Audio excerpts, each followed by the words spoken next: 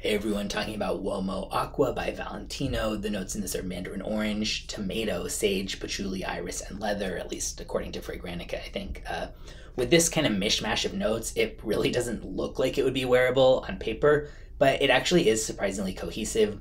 The tomato-like accord adds this like balsamic zing to it, but not in a way that it smells gross or bizarre or anything like that, surprisingly. The iris is very present from the beginning, and the leather creeps in pretty early on too.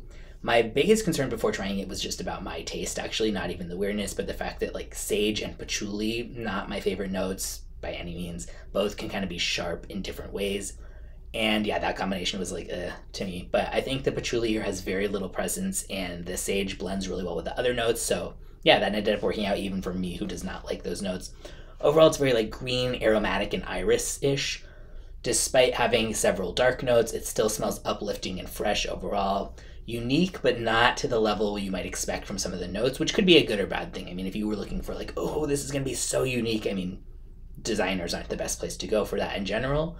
But on the other hand, yes, it's very wearable. So, and it is still unique. It's just not like, whoa, that's crazy. Just a nice everyday scent, low to moderate longevity and projection.